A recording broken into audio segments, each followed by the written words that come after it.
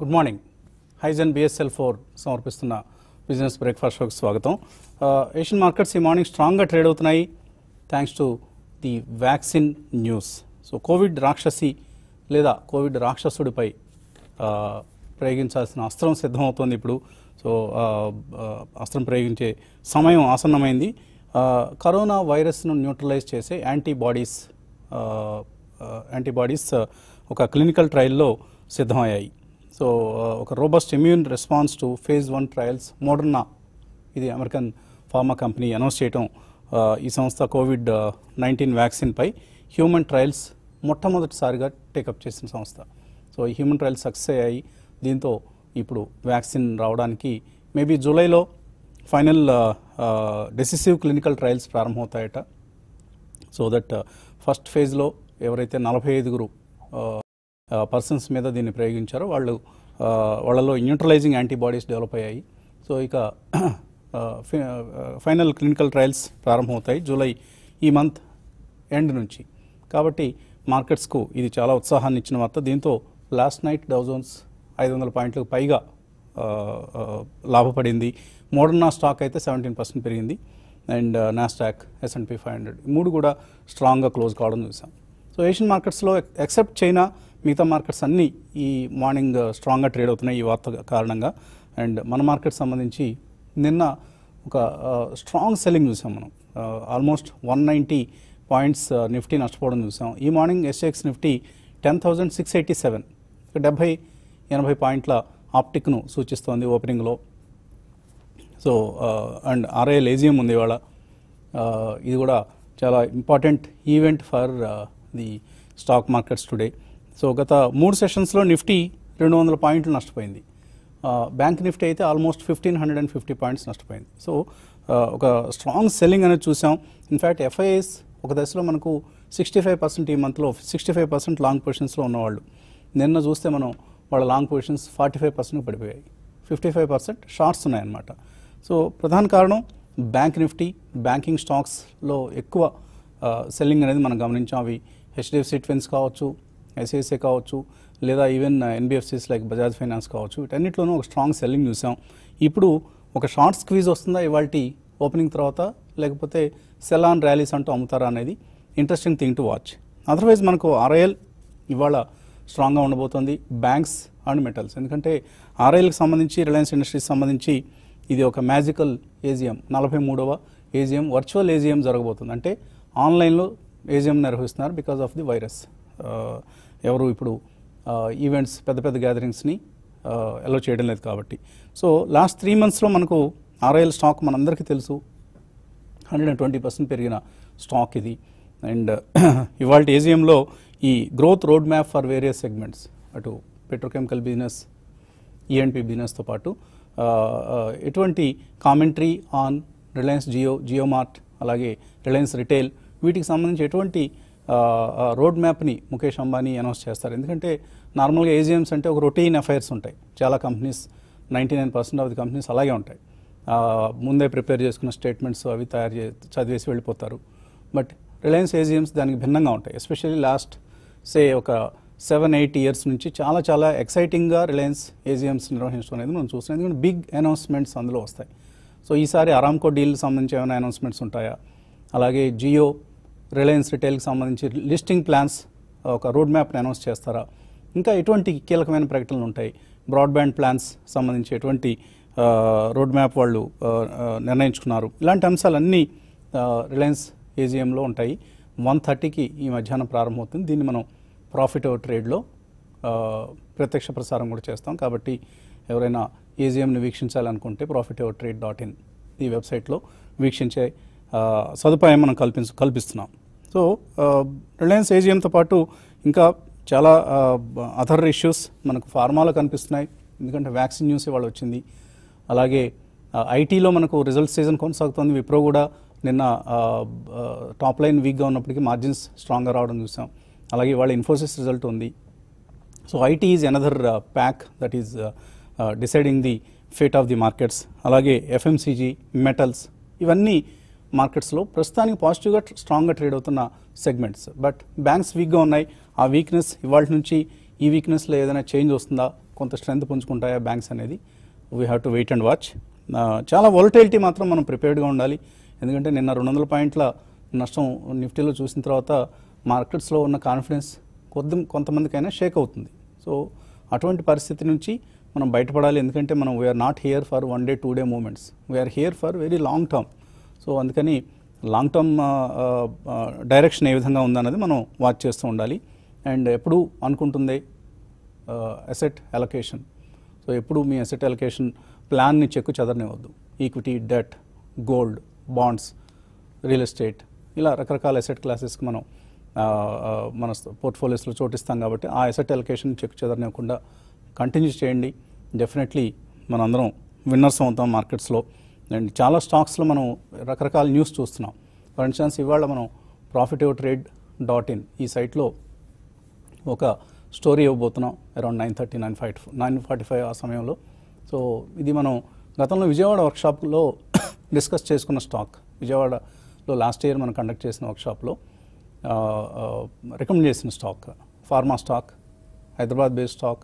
ఏం జరుగుతుంది అసలు ఈ కౌంటర్లో, ఎందుకు ఈ కౌంటర్ ఇంత యాక్టివ్గా ఉంది? At least last couple of months నుంచి చాలా చాలా యాక్టివ్గా ఉన్న కౌంటర్ ఇది. సో ఏం జరుగుతుంది ఈ కౌంటర్లో అన్న real story, the story behind the move ఏంటి అన్నది వాళ్ళ మనం profitotrade.inలో పొందుపరచబోతున్నాం. సో 9:30, 9:45 టైంలో don't miss the story.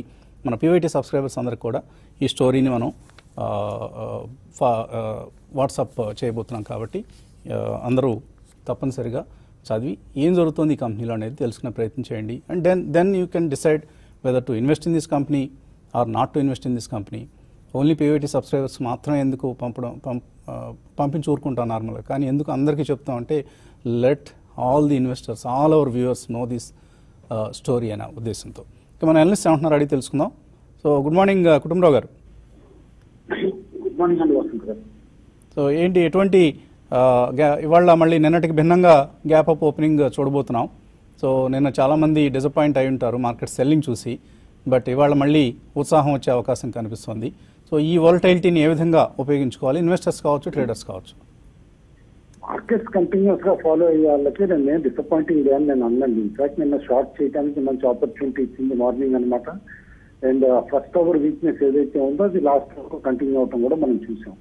But definitely ఏంటంటే ఇవాళ కూడా మార్కెట్ గ్యాప్ అప్ ఓపెన్ అయినా కూడా ఫస్ట్ అవర్ డిటర్మిన్ చేస్తుంది ఈ గ్యాప్ అప్ ని సస్టైన్ చేసుకోగలుగుతుందా లేదా. సస్టైన్ చేసుకోలేకపోతే కనుక తిరిగి రేంజ్ బౌండ్ అయిపోయి మార్కెట్ వీకర్ సైడే ఉండొచ్చు అనమాట, విత్ నామినల్ గెయిన్స్ అనమాట. అయితే ఓవరాల్ గా యూఎస్ లో చూస్తే కనుక రిమార్కబుల్ రికవరీ వచ్చిందని చెప్పేసి అన్నారు. ఎందుకంటే ఫ్లాట్ గా ఓపెన్ అయ్యి ఇన్ఫాక్ట్ మార్జినల్ నెగిటివ్ గా ఓపెన్ అయిన డవ్, ఇటు నాస్డాక్ కూడా బాగా వీక్ గా ఓపెన్ అయ్యి అక్కడి నుంచి కూడా సిగ్నిఫికెంట్ గెయిన్స్ వచ్చింది.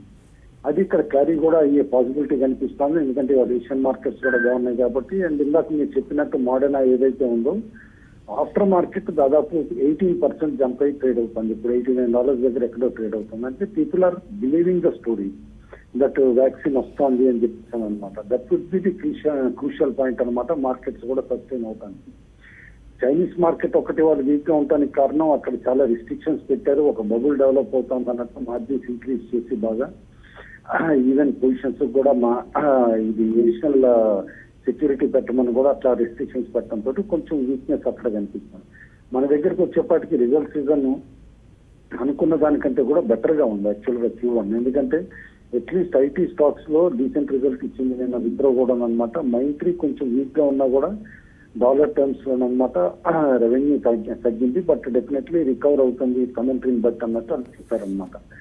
అండ్ సెకండ్ టెలికామ్ స్పేస్ లో మనం చూస్తున్నాం తిరిగి యాక్టివిటీ చాలా హెక్టిక్ గా ఉంది. ఇవాళ కూడా రిలయన్స్ లో గూగుల్ దాదాపు $4 బిలియన్ పెడుతుందా ఒక డిజిటైజేషన్ డ్రైవ్ లో అని చెప్పేసి ఏదైతే న్యూస్ ఫ్లోట్ అవుతుందో, ఈ ఫెటాల్ ఏజిఎం లో కానీ అలాంటి న్యూస్ అనౌన్స్ చేస్తే ఆ ఏజిఎం లో ఫ్రెష్ డిజిటైజేషన్ న్యూస్ ఏమన్నా ముఖేష్ అంబానీ గారు అనౌన్స్ చేస్తే కనుక డెఫినెట్లీ మార్కెట్ ని ఇవాళ రేపు స్టీరింగ్ వీల్ లాగా అనమాట కంట్రోల్ చేస్తుంది రిలయన్స్. కాబట్టి రిలయన్స్ పైకి తీసుకెళ్లే పాసిబిలిటీ కనిపిస్తుంది.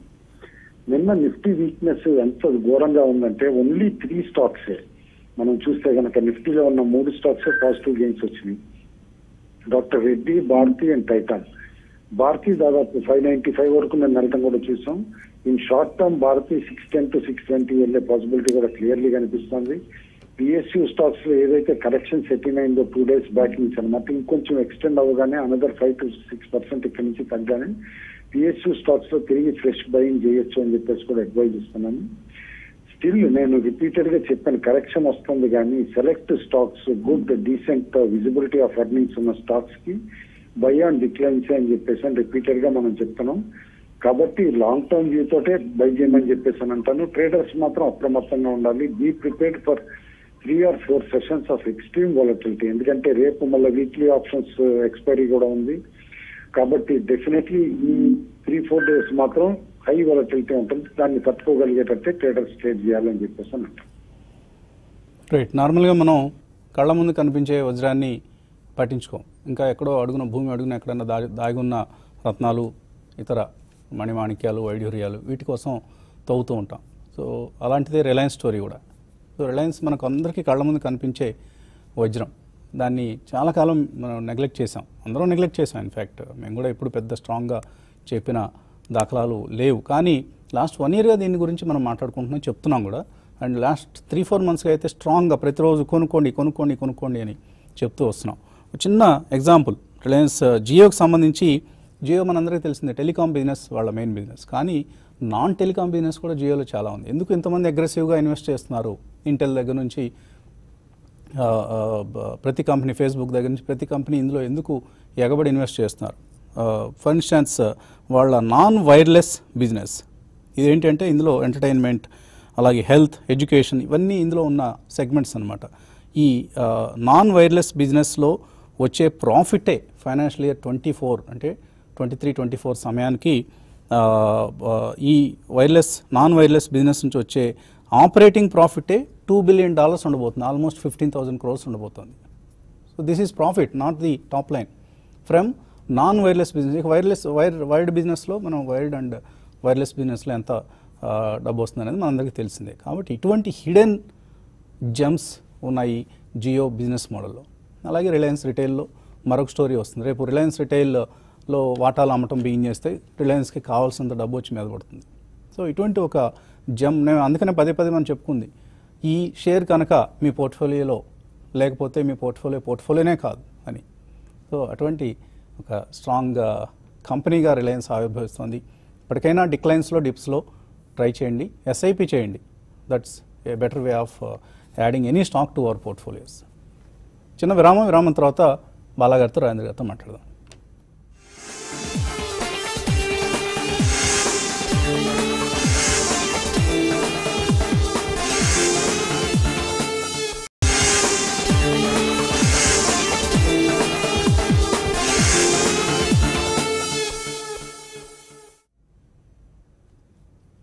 హైజన్ BSL 4 సమర్పిస్తున్న బిజినెస్ బ్రేక్ఫాస్ట్ షోకి పునఃస్వాగతం. మనతో మాట్లాడేందుకు బాలాగారు, రాజేంద్ర గారు సిద్ధంగా ఉన్నారు. So good morning బాలాగారు. Very good morning Vasant గారు. సో ఎటువంటి టేక్ ఇవాళ మార్కెట్ మీద ఉంది మీకు? Yeah, basically today's market entirely Reliance is going to drive అండి. అంటే then B suspense still Mukesh Ambani గారు మాట్లాడి దానికి ఫాలో అవుట్ ఏంటి, ఆయన ఏమేమి అనౌన్స్ చేస్తారు అనే దాకా మాత్రం definitely market is going to be slightly strong అనే చెప్పాలి. అంటే SGX నిఫ్టీ అలా సూచిస్తుంది. కాబట్టి నిన్న మార్నింగ్ మనం చెప్పడం జరిగిందండి, ఎందుకంటే విప్సా కరెక్షన్స్ ఉంటాయి, సో డోంట్ చేజ్ ప్రైస్ అని చెప్పి. సో ఇటువంటివి కొద్దిగా టైం వైజ్ కరెక్షన్ కూడా అయ్యే అవకాశం కొద్దిగా ఎక్కువ కనిపిస్తుంది. It can be 1 or 2 weeks are even 1 or 2 months also. ఎందుకంటే ఆల్మోస్ట్ మనకి 11,800 దగ్గరకు వచ్చింది, 10,800 దగ్గరకు వచ్చింది. 11,000 దగ్గర నుంచి there can be a correction. But otherwise మీరు అన్నట్టు రిలయన్స్ మనం లాస్ట్ 3-4 months నుంచి చెప్తూనే ఉన్నాం, if there is a correction, ఈ రోజు ఏదైనా పర్టికులర్ అనౌన్స్మెంట్స్ ఈ రోజు వచ్చినా రాకపోయినా సెల్ ఆన్ న్యూస్ అంటారు. కాబట్టి అటువంటి వస్తే రిలయన్స్ మాత్రం కొనాలి. Other then that Bharati will be the next story అండి. ఆఫ్టర్ రిలయన్స్, భారతీ ఎయిర్టెల్ లో కూడా there will be A Q for investments in that company also. అంటే ఫస్ట్ మనం మొన్న ఒక చిన్న డీల్ ఒకటి చూసాం. అలాగే they will be the technology Giants of India. So రాబోయే రోజుల్లో technology will play a very crucial role. Apart from మనం చెప్పే అగ్రి కానివ్వండి, హెల్త్ కేర్ కానివ్వండి, డయాగ్నోస్టిక్స్, ఇవన్నీ కూడా ఒక గ్రాడ్యువల్ గ్రోత్ ఉంటే ఈ technology lead companies will definitely take number 1 position over the next few years, not only next few weeks or quarters. Definitely ఈ రోజు మాత్రం వెయిట్ చేయమని చెప్తాను. రిలయన్స్ ఏజిఎం అయ్యేదాకా ఆయన ఏం చెప్తారో అప్పటిదాకా ఈ ట్రేడర్స్ కూడా చాలా జాగ్రత్తగా ఉండాలండి. ఎందుకంటే ఈ బీటీఎస్టీ ఆర్ ఎస్పీబీటీ వాళ్ళు మొన్న తీసుకుని ఉంటే నిన్న morning they was down and 200 points down. ఈ రోజు అబౌట్ 70-80 పాయింట్స్ అప్ చూపిస్తుంది. ట్రేడర్స్ కూడా చాలా కాషియస్ గా ఉంటే మంచిది. అండ్ నిన్న మోడర్న్ న్యూస్ వచ్చింది. So definitely pharmaceutical stocks will be in lime light. చాలా రోజుల నుంచి కన్సాలిడేట్ కూడా అవుతున్నాయి మనకి. సన్ ఫార్మా కానివ్వండి, సిప్లా కానివ్వండి, డాక్టర్ రెడ్డి కానివ్వండి, ఇట్లా పెద్ద పెద్ద కంపెనీస్ అన్ని కూడా లూపిన్. సో వాటిలో in my opinion first price point లో ఇక్కడ కొద్దిగా కొనొచ్చండి. ఇక్కడ నుంచి దేర్ క్యాన్ బి 10-15% కరెక్షన్. అటువంటిప్పుడు సెకండ్ ప్రైస్ పాయింట్ లో కూడా ఫ్రంట్ లైన్ స్టాక్స్ కొనండి. ఈ రోజు మధ్యాహ్నం ప్రాపర్టీ ట్రేడ్ లో మీరు ఒక మన హోమ్ గ్రోన్ ఫార్మా కంపెనీ గురించి మాట్లాడుతున్నాం అంటున్నారు, విచ్ ఇస్ గుడ్. సో దీని మీద కాస్త ఫోకస్ ఎక్కువ పెడితే బాగుంటుందండి. Pharmaceutical will drive the market irrespective of Covid vaccine are no in the next 3-4 months. ఇక ముందర హెల్త్ కేర్ కి చాలా బడ్జెట్స్ ఉంటాయి కాబట్టి దాని మీద ఎక్కువ కాన్సన్ట్రేషన్ పెట్టమని చెప్తాను. Agri will be the next. Right. So good morning Rajendra గారు. ఏంటి ఎటువంటి అడ్వైస్ ఇస్తున్నారు ఇవాళ గ్యాప్ అప్ ఓపెనింగ్లో? ఏం చేయొచ్చు ట్రేడర్స్? ఐ థింక్ మనకి ఆల్మోస్ట్ 6 days తర్వాత నేను ఒక ఆపర్చునిటీ వచ్చిందండి. మనం గత ఆల్మోస్ట్ 7 to 8 days అదే చెప్తున్నాం, by on dips and steeper corrections. Yesterday was opportunity and మనం చెప్పడం కూడా జరిగింది 200-day and 20-day moving average దగ్గర సపోర్ట్ ఉందని. మనం ఎక్స్పోనెన్షియల్ మూవింగ్ యావరేజ్ చూస్తాం కాబట్టి. సో 10,530, 477 లెవెల్స్ కూడా ఇవ్వడం జరిగింది లాస్ట్ 3 days నుంచి. అండ్ నిన్న మంచి ఆపర్చునిటీ కూడా రావడం చూసాను. ఎందుకంటే 10,570 వచ్చినప్పుడు అఫ్ కోర్స్ స్లోలో కొనలేకపోయినా 10,600 లో కొన్నా కూడా 70 points stop loss and 200 points up side potential ఉంది అని. సో మేబీ ఎవరైతే నిన్న లాంగ్ పొజిషన్స్ క్రియేట్ చేశారో they might be making some profit initially. But definitely position ఉంచమనే చెప్తానండి. ఎందుకంటే 10,530, 477 అని ఒక డిమాండ్ జోన్ లో మార్కెట్ చాలా సపోర్ట్ తీసుకునే ఛాన్స్ ఉంది. సో నా ఉద్దేశంలో రెసిస్టెన్స్ పాయింట్ అనేది ఇప్పుడు 10,755 నుంచి 10,820 మధ్యలో ఉంటుంది. మేబీ ఆ లెవెల్స్ వస్తే కనుక ఎవరైతే లాంగ్ పొజిషన్స్ ఉన్నాయో వాళ్ళు ఎగ్జిట్ అయ్యే ప్రయత్నం చేస్తారు.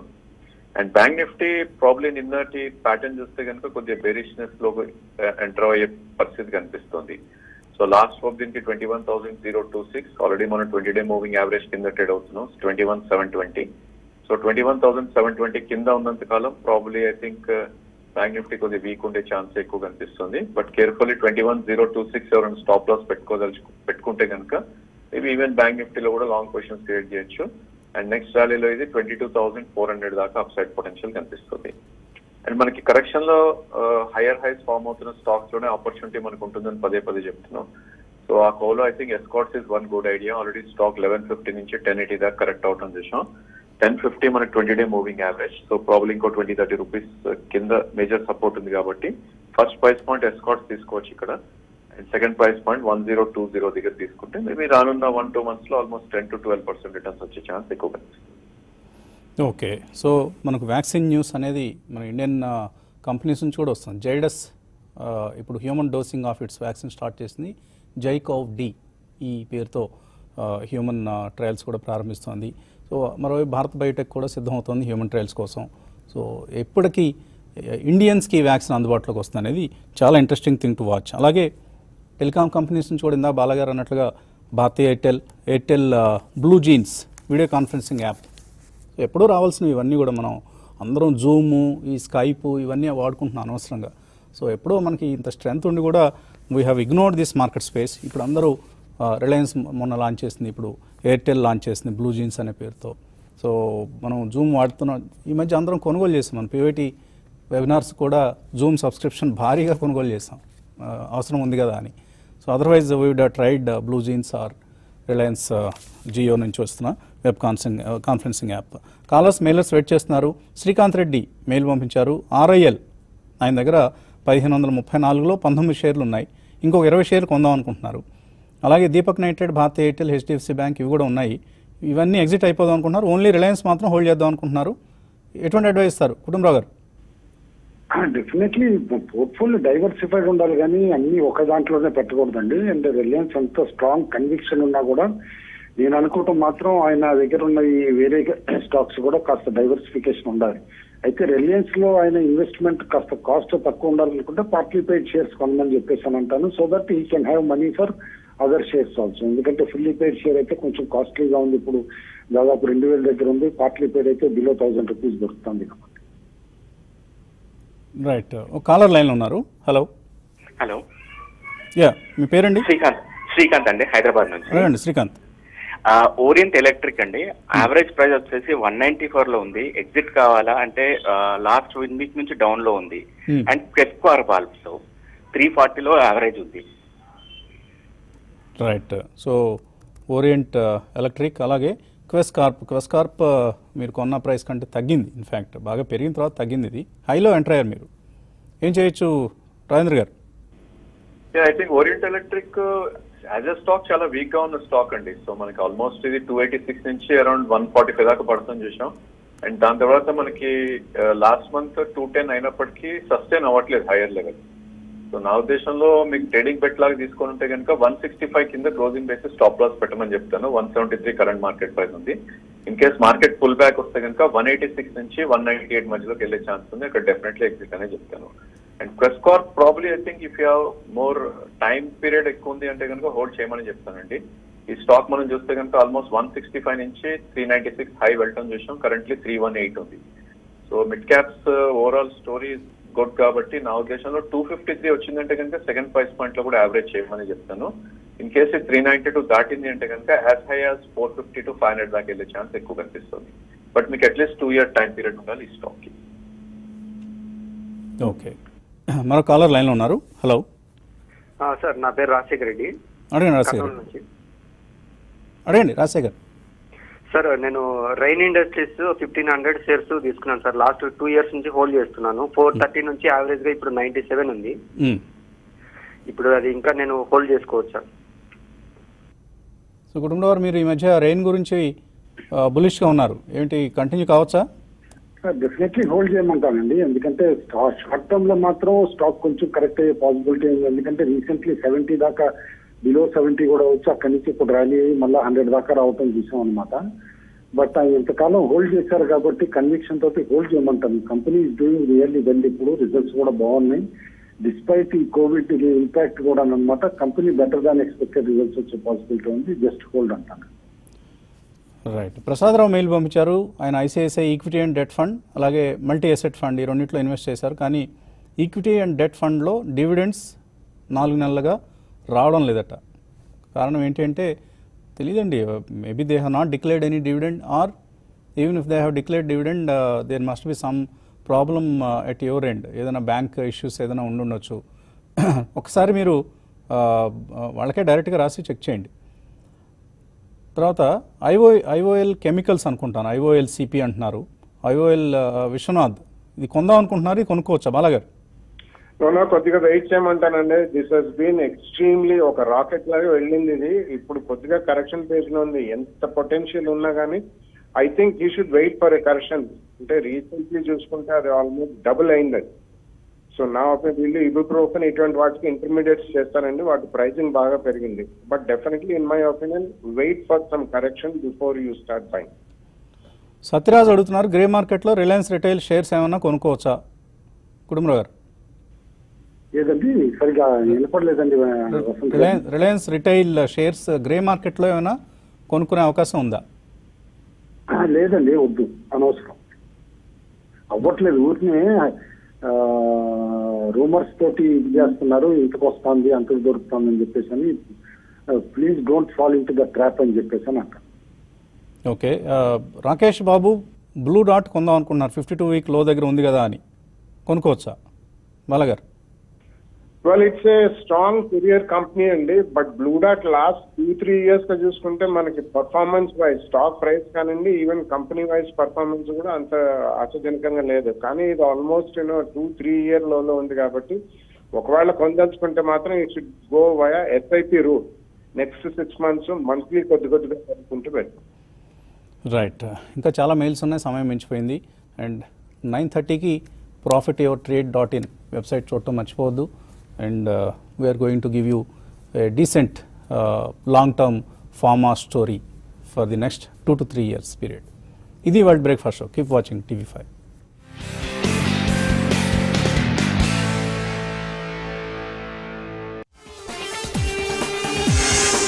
Thank you.